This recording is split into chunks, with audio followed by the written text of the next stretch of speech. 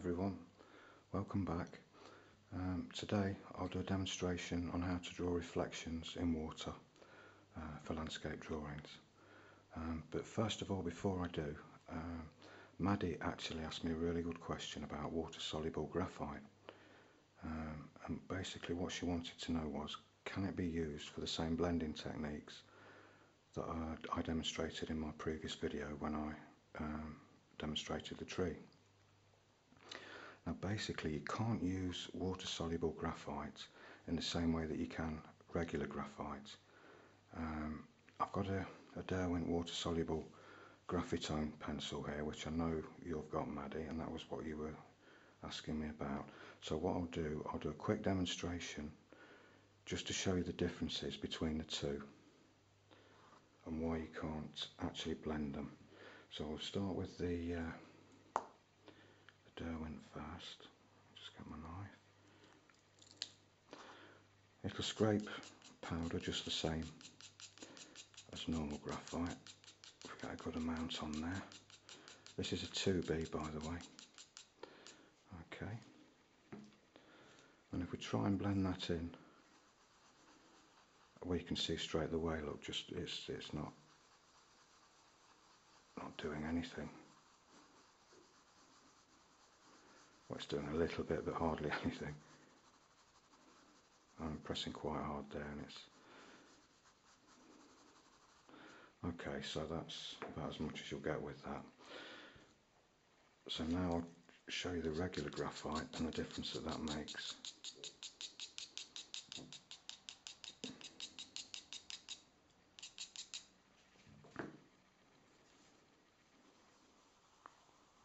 You can see straight away that that's much darker. It's being pushed into the paper, the grain is filling up with graphite, whereas this one, I don't know why it does that. The graphite just doesn't want to blend in really, but this one is nice and dark, and that was 2B as well, so they're both 2B leads there, so it's a fair comparison. So you can see the difference between the two. Let me just blow that.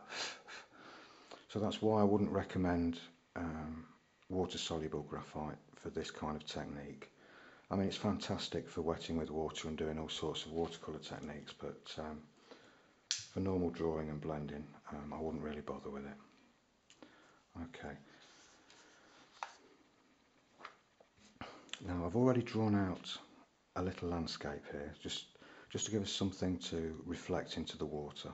It's nothing special, it's just a little sketch, just something there, you know. I'm sorry, I'm going to have to tilt this because I'm sitting at a funny angle here. I've got the tripod in between me and the table, and I'm sitting at a funny angle so I don't headbutt the camera. So if that's okay, I'll just tilt that like that. I'm just going to start with an HB pencil, and well, in fact, no, I'm not going to start with an HB pencil. I'm going to start with a 2H pencil, and I'm going to start to just mark out roughly the shape of the reflections. That's going to come down there. Roughly the shape of the reflections that I'm going to need. It only has to be rough. It's just a guideline, just to give you some idea of where to shade in. I mean, that's the beauty of reflections. They don't really have to be perfect. You know, near enough is good enough. Well, in my opinion, anyway, I think so. I mean, they have to look reasonably in proportion with what's above it, but you can get away with quite a bit. Well, that's what I'm hoping here, anyway, because this isn't going very well at all. I think that's about right.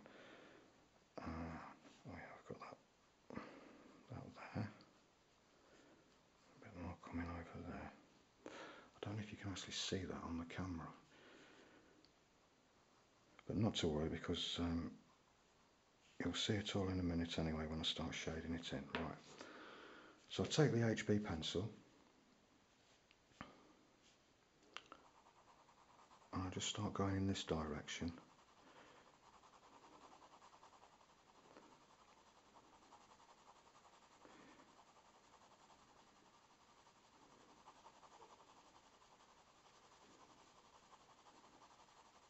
And again, this doesn't have to be perfect because we're going to blend it all in towards the end.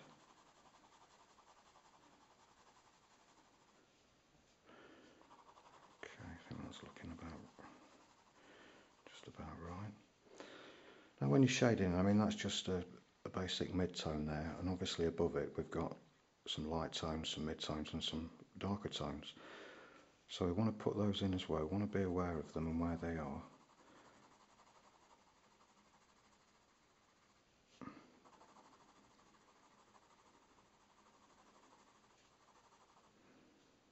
I mean, you might be looking at this now thinking, oh Smoothie, that looks rubbish, you've ruined it. But just wait, it'll be fine.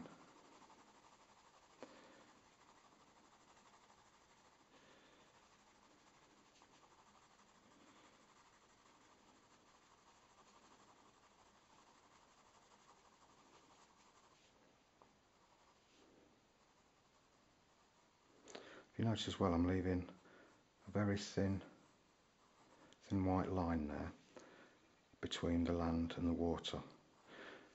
Even if it's not there in the picture, it's always good to put that in because it's like a natural separator for the tones, because if you were to just go all the way up there, it'd kind of get lost, and this kind of helps the eye decide which is water and which is land.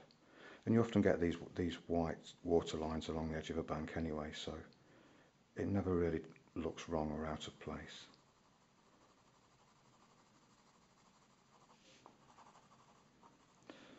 Okay, we need to go darker there.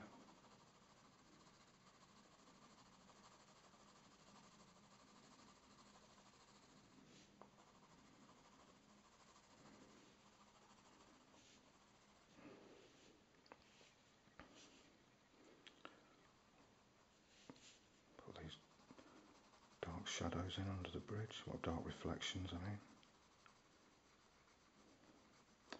If you notice as well, at the top of the bridge it's always darker than at the bottom, obviously because there's less light there, and this is picking up more light and the reflections from the water sort of highlighting it slightly as well, so little trick there.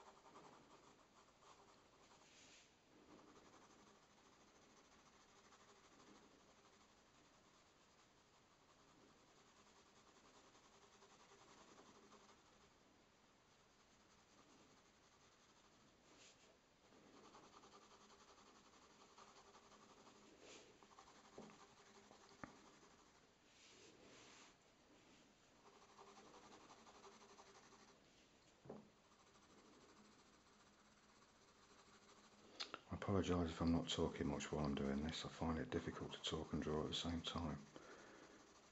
So.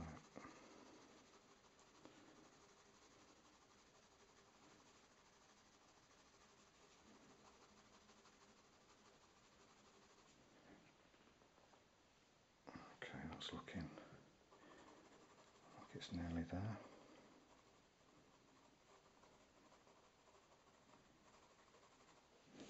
Actually, that looks wrong there. We need to make that bigger. Bring that across there like that. Okay. A little bit more there.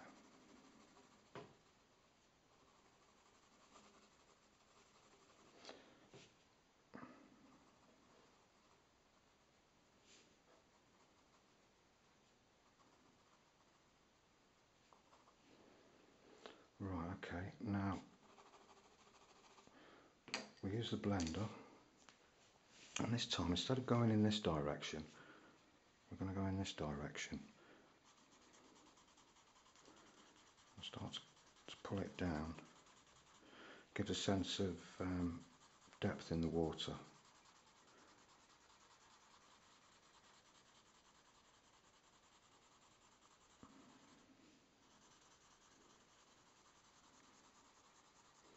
mean, after you've done this, you might look at it and think, oh, I need to go darker here and there, because you've obviously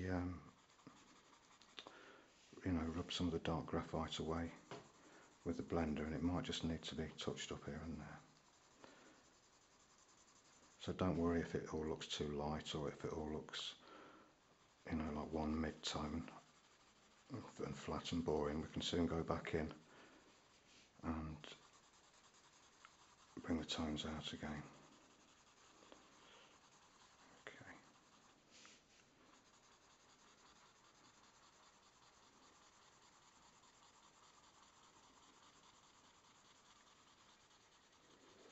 I mean, it's quite good to smooth it out as best as you can, really, because you don't want too many sharp pencil lines going across it or anything like that. But these variations in shade are definitely what you want.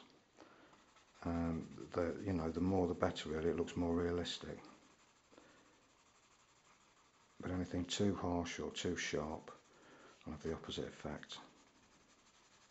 Unless, of course, it's a post or something, you know, sticking up there which is sort of sharp edged, then you're going to have to, you know, put that in that way. But we haven't got anything like that really here.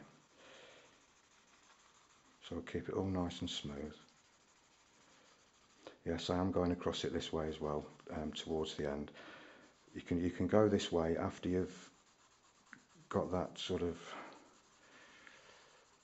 illusion of depth. Once you've done it this way, well, I forget what it's called now, horizontal that way and vertical that way, isn't it? Also, I can't remember. But anyway. Let's put a little shadow under the bridge while we're about it.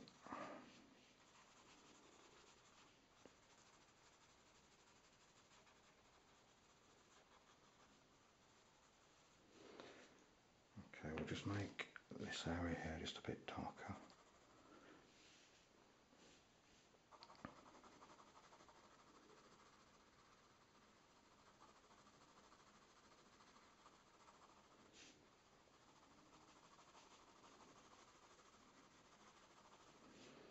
Same just there.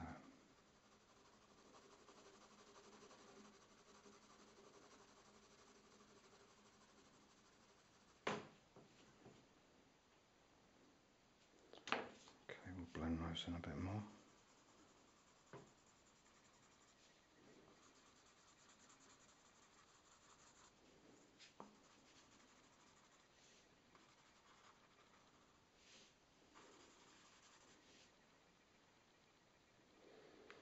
Okay, that's not looking too bad.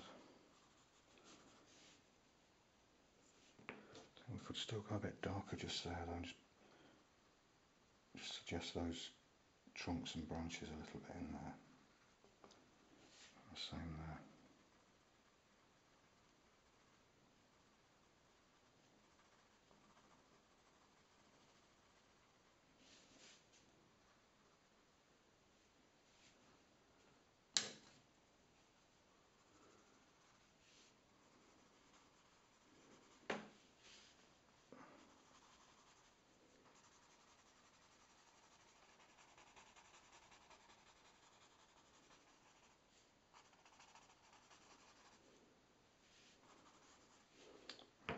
Any blobs or spots that you don't like, just get the kneadable eraser and just dab those out. Right, okay.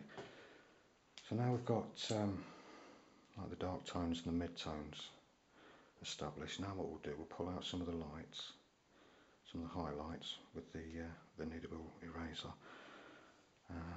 Like we've got the light side of this tree just here, so I'll just gently pull down like that. Again, it's going to look a bit sort of stiff and hard-edged at the moment, but we'll blend that in as we go. Same on this side.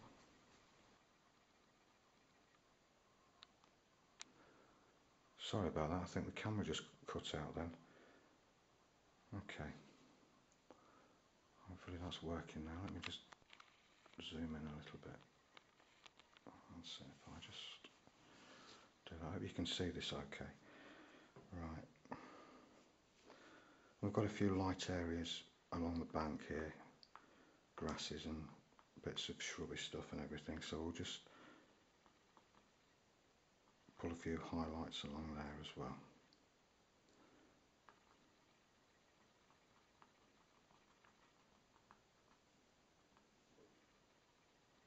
I think that looks okay. I think it needs a bit more blending just there. Okay.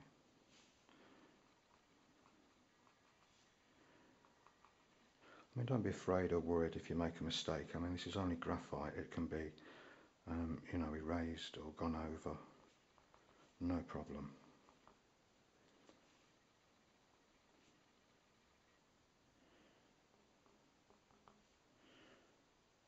Right, okay, I think that's near enough. Then just lightly, we don't want to rub in all that we've just done, but just lightly just go over it just to give it a nice sort of softer effect.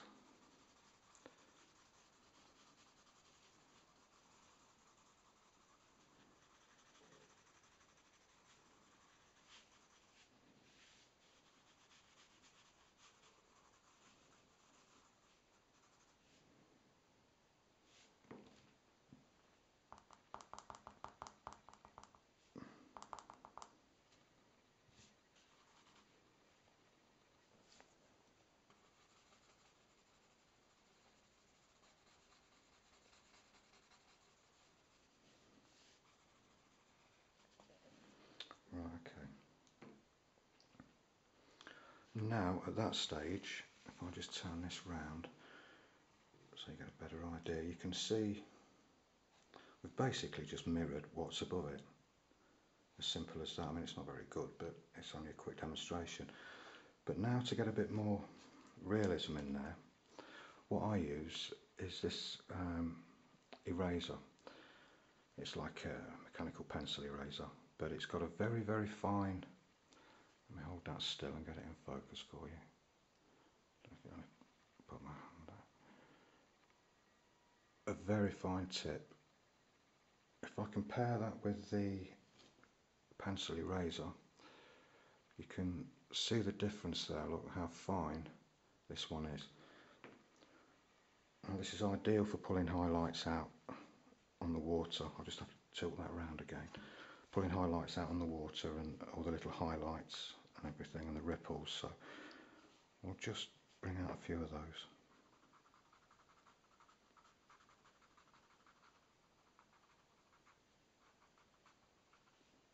And again, you have to keep wiping the end of that, because if it clogs up with graphite, it won't work at all.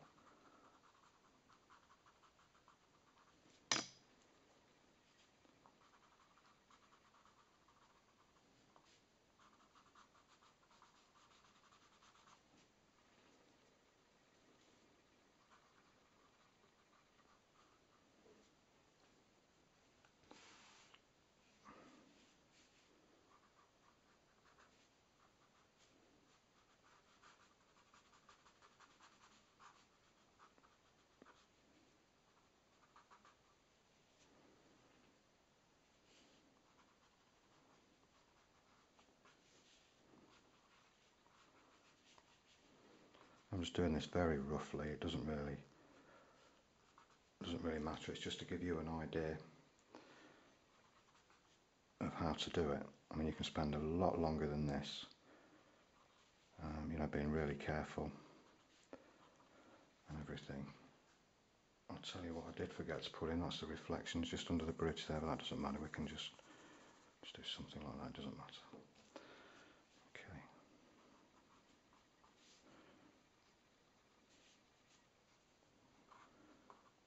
Okay, I'm getting carried away now and I'm overdoing it, but I'll leave it at that. I mean, we've got lines going, you know, this way and that way. I know it looks a funny perspective, but it just gives you an idea of what can be done. If I try and get that in the frame a bit nicer, then you can see, there we go. Just gives you an idea of how to go about doing reflections for landscapes. You can see how easy that was and how effective it was, and you don't have to bother putting all these lines in if you don't want to. I mean, I've made a bit of a mess there, I'll admit that. If I was going to continue with this drawing, I'd certainly change that, but it's very effective for, you know, for a very easy method, so you should all be able to do that one. So anyway, I hope that's been helpful to you. If you've got any comments or any questions, leave them in the box below and I will get back to you. And thanks for viewing, and I'll see you next time.